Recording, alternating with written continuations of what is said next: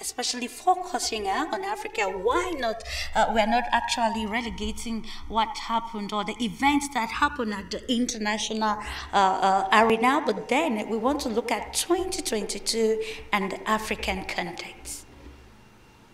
Well, 2022 in the African context, I would say, like I said when I took the mic the first time, that you and I are talking in the studio today is already a sign that is a major mark in our life, and that we are able to look across Africa and still see some governments whom we thought at this point in time were supposed to have gone off is still a major mark of event in Africa.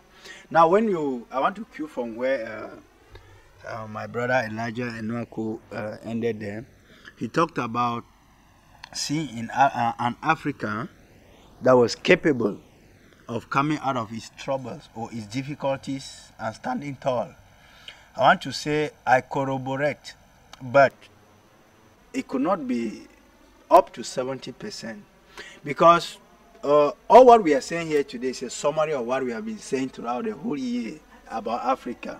We have been giving solutions, we have been criticizing dictatorial governments, and we still discover that one major problem Africa actually faced. I want to start by highlighting this major problem that Africa faced in 2022 is this problem of democracy.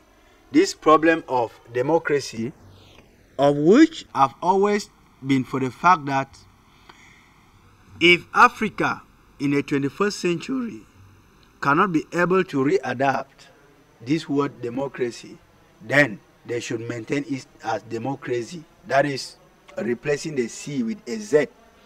Why do I say so? We have seen, if you look across the African continent with the number of coup d'etats that have taken place, it's a sign that our democracy has failed, or we have not actually adapted it to the existing environments in Africa. Because if this were so, the issue of the several coup d'etats, a lot of military rule, a lot of disagreements in Africa that have tended to look at the solution to come only from the part of the gun. We can talk about Mamadou Doumbouya, we can talk about Assimi Goïta. Of course, that is a point where we think, according to my brother Enoku, that nobody ever thought Africa could stand up to resist the Western world. And it happened in 2022. As we are scoring it a mark, let's also be asking ourselves, as we are standing to resist them using guns, where are those guns coming from? How much have we spent in this 2022 to procure these guns to fight the colonial master? If you look at it in summary, you will discover that at one point this morning I was reading a document about the Sudanese government voting that is $6.600 million just for their military operations in a period of 4 months. Then you tend to ask yourself, was there no other better method to have handled such things so that we could invest such amount into the economic and infrastructural development of the continent? I mean, you discover that in the course of this, human resources have been lost, human lives have been lost, human capital and the financial capital that Africa so much needs at this point in time, more than any other continent. When you strike a balance, you discover that we have been running at a loss. Despite the fact that you stand up to fight somebody whom you call a colonial master, in the course of the fighting, let's evaluate what have we lost in terms of fighting such a person. Because, like I've always said, in a war, the two warring factions, they never win. Nobody wins a war. The only body who wins a war is the arms dealer. And that arms dealer who wins a war will surely have a spirit or a phantom somewhere that should be manipulating so that the wars should continue. So I want to think that instead of appreciating ourselves making appraisals that we will be able to fight the colonial master.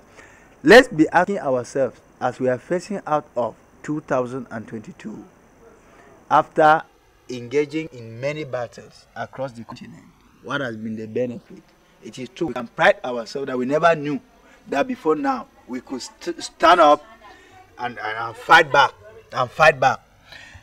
And I think as we are asking that question, the most interesting part of it should be, have we been able to fight as a collective person, or we have been able to fight as an individual?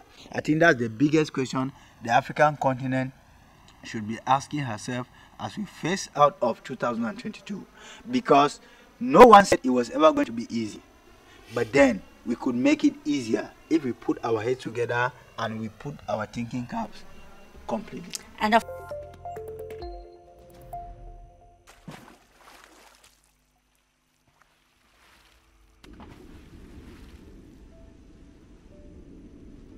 Afrique Média. Le monde, c'est nous.